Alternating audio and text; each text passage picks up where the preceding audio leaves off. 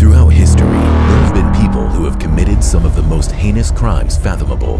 For those crimes, they have been convicted and sentenced to death. Welcome to Death Row Executions, where we take a look into the lives of society's worst offenders. And now, your host, Air.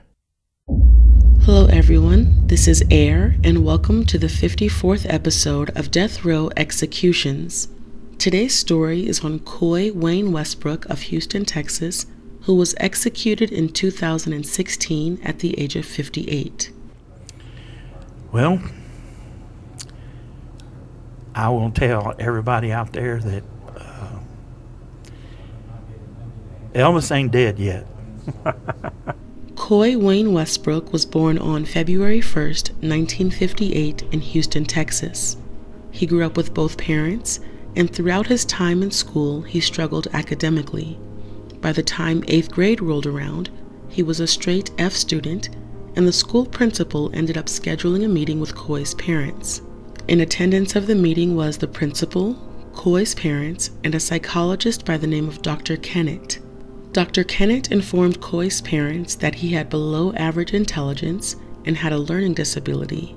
He recommended that Coy get a full neurological examination, but his parents never followed up with anyone. The principal then spoke up and let Coy's parents know that they were not babysitters and that Coy would not turn out to be anything. He recommended that it would be better for Coy to be put into a vocational school to learn a specific trade, but he was no longer welcomed at the school. Failing to put Coy into a different school or vocational school, he stopped going to school altogether. As he got older, Coy began to heavily drink and suffered from depression. Despite this, he was able to marry and had a daughter with his first wife, but they divorced. At the age of 37, he married for the second time to a woman by the name of Gloria Coons in 1995. The two had a rocky relationship, and Coy was never okay with the fact that Gloria used to prostitute. The two eventually ended up divorcing the following year in 1996, but throughout their separation, Gloria kept changing her mind on whether or not she wanted Coy back. No matter what was said, Coy would always go back to Gloria, help her out financially, and meet with her whenever she asked.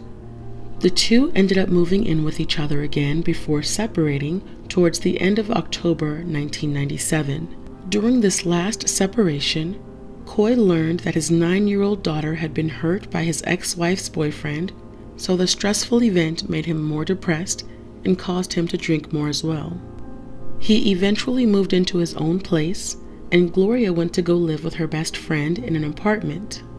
This friend, by the name of Ruth, was known in town as 18-Pack Ruthie because she would accept an 18-pack of beers payment from her Johns. She was a heavy drinker, and Gloria ended up confiding in Coy, telling him that she could not handle living with Ruth, but she also did not want to be alone. According to Coy, at around 2 or 3 p.m., the two reconciled, and he let her know he would stop by her place after he got off of work. Coy decided not to go to work and spent time contemplating whether or not he should meet with Gloria because he felt something was not right. He found it odd that she would tell him she wanted nothing to do with him, and then right after say she wanted him. He thought back to a time she had threatened him and thought the meetup would be a setup. Despite him being wary of the situation, he went to Gloria's apartment at around 9:30 p.m., and when he arrived, there were a few people already there that happened to be drinking and socializing.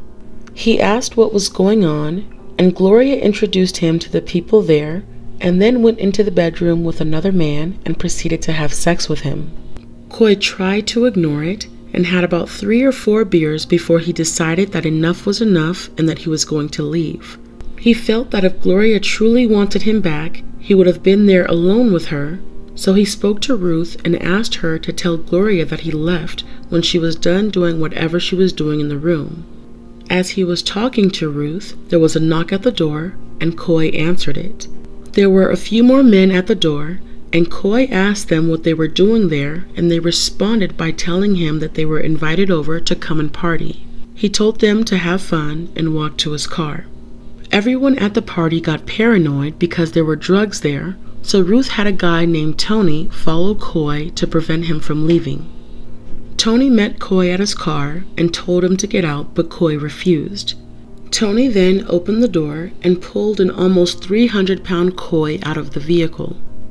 The two men then began to fight, but Tony was overpowered by Coy, so he ran back to the house. Believing that Tony gave up, Coy got back into his car to start it and realized that the keys were no longer in the ignition. He knew that Tony had to have swiped them, so he grabbed his deer rifle that was in his truck. Coy had worked as a courier who would deliver large sums of money to banks, so he always kept a gun on him. He had been delivering in some rougher areas, so he switched to carrying his larger deer rifle with him. After grabbing the gun, he went back to Gloria's house and asked for his keys. Two men began throwing Coy's keys in the air and taunting him. Ruth then spoke up and said they were going to kill him, but Coy responded by telling her that he had a loaded rifle and would never let that happen. Angered, Ruth threw a beer in Coy's face and ran towards him. She was immediately met with a bullet. Another man got up from the couch he was sitting on, but after he was shot by Coy, his body flew back on the couch. He then shot Tony and walked over to the room Gloria was in, but the door was locked, so he kicked it down. The man who was having sex with Gloria was on top of her, and she pushed him off when Coy came in. She got scared and tried rolling off the bed, and that's when Coy fired another shot, which hit her in the hand. He proceeded to kill the remaining people in the house, but his wife was still alive, unbeknownst to Coy. A neighbor ran over and saw the bodies and blood, so immediately called the police.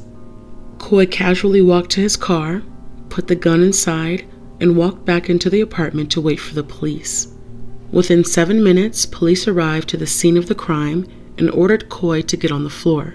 He refused to get on the bloody floor and told cops to just arrest him.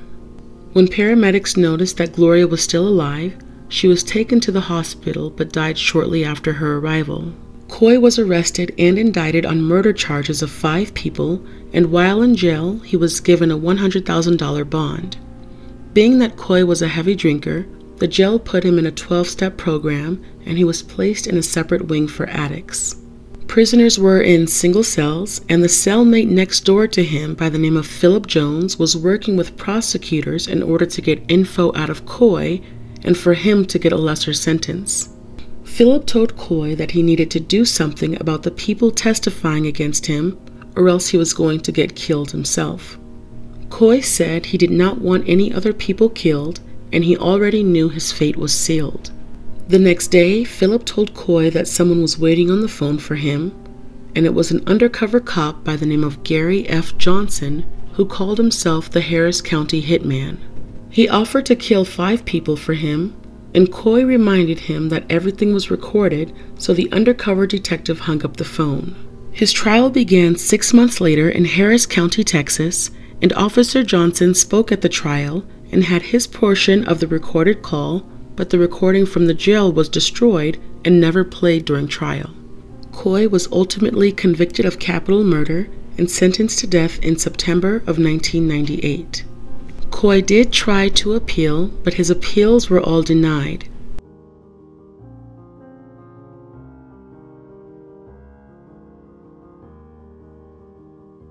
They also have a thing up there that if you don't have a speech impediment and you're not winking, blinking, drooling, or look like you've got Down syndrome, you don't qualify. Well, I don't qualify because I'm not winking, blinking, drooling, and I don't have Down syndrome. That doesn't mean I'm not retarded. It doesn't mean I don't have any deficits in my case. While on death row, Coy had an interview with the execution watch and said he was not allowed to see visitors and the food was horrible. As far as my treatment here, I tell you, the food is atrocious. And these sergeants up here tell you, well, you have to eat what they send you. No, we don't. And they know they don't. We used to have a sergeant up here by the name of Miss Stringer. And every time Miss Stringer would find this food to be unacceptable, the trays not to be hot, she'd send that tray carrier back over there to the kitchen. And of course, it made that kitchen captain all upset, bent out of shape. But you know what?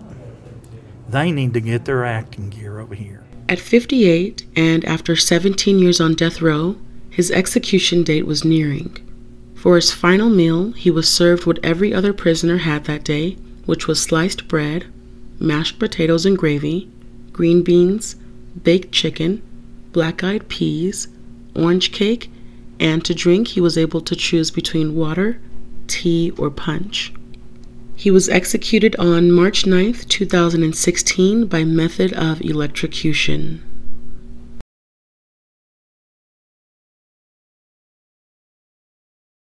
Well, like I said, Alvin Andrew Kelly gave me that name. He was a death row inmate up here in 2008. They executed him. And he was born in 1951. So we became pretty good friends. And a lot of us up here, you know, we become spiritual people. Sure, that's natural. And Alvin was a spiritual person, and we elected him as our spiritual leader. I see. So one day I was out in the day room. This is when I used to go to the day room all the time. I've since quit going to the day room. He had a advertisement out of a magazine, and he said, "You're now Elvis." And it was an Elvis impersonator eating a 10-foot Subway sandwich. So he said, "Every time I look at this guy, I think of you." That's interesting. I said, "Well, I don't know why you're thinking of me. I don't even eat that much." Thank you guys for watching, and now for discussion and question time. Do you think his low IQ should have been brought up, or does that not matter? Do you guys think a self-defense case should have been brought up? If you catch your spouse in the act of cheating and you get angry and kill someone, what do you guys think should happen? I have seen women bleach clothes, destroy homes, cars, and personal property, and they seem to always get away with it. Should they be charged or understood? I think it was unfortunate that he was being bullied by people who were drunk and high, but killing all 5 of them in cold blood was overkill. He could have just called the cops on them and have them busted, and that way he would have also been able to get his keys. Let me know what you guys think in the comments below.